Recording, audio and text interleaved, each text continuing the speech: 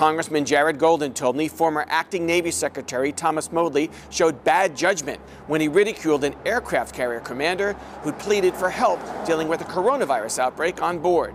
Speaking on the ship, speaking poorly of the captain that he had just relieved directly to the sailors, that's not real leadership. It was inappropriate. Golden says the departed secretary was almost ignoring the realities the outbreak presents to shipbuilders, like those at the Portsmouth Naval Shipyard and Bath Iron Works. Yes, the Navy is the client, and we are in the business of building ships, but the pace of that needs to slow at a time when the nation is grappling with this pandemic. Golden voted for the $2 trillion coronavirus emergency aid passed by Congress last month, but he sees the need for at least $600 billion more. For rural healthcare providers and small businesses in rural communities, I think Congress should set aside some of the money dedicated to rural communities so that we make sure that the money is not just flowing to population centers.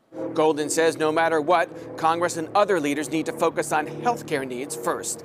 In Lewiston, Phil Hirschkorn, WMTW News 8.